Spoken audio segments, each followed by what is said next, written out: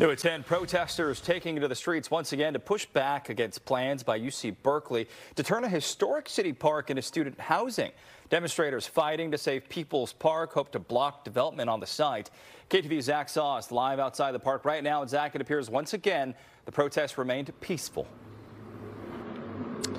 Yeah, that's correct, Greg. And largely they have been peaceful, aside from a demonstration back in January when several people were arrested. That's not to say there weren't any disruptions today. Some of the protesters did manage to temporarily block traffic here around People's Park, chanting "Whose Park? People's Park" along the way.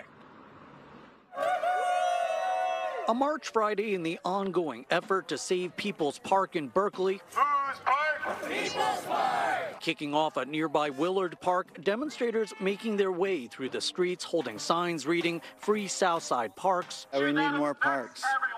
More parks. Grow our parks.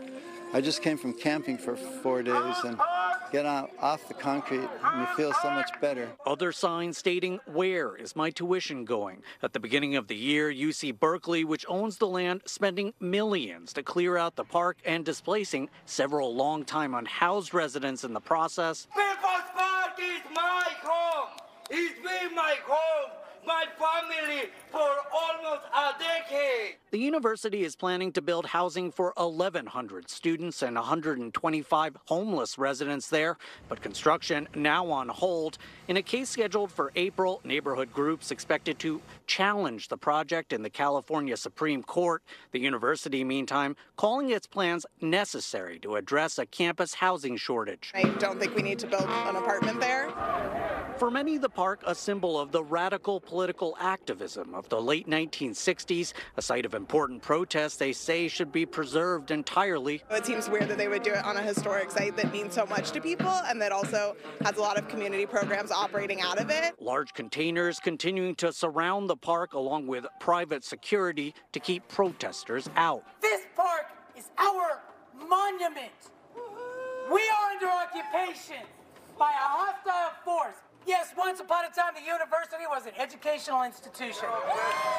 A small but determined group showing no signs of readying to back down from their fight. It's not the land only. It's the history. You are taking part of Berkeley history. Now, the university, for its part, has said they are committed to setting aside some of the land at the park to honor the park's legacy. But protesters still standing firm. They want no development at all. Greg? Zach Sauce live in Berkeley tonight. Zach, thank you.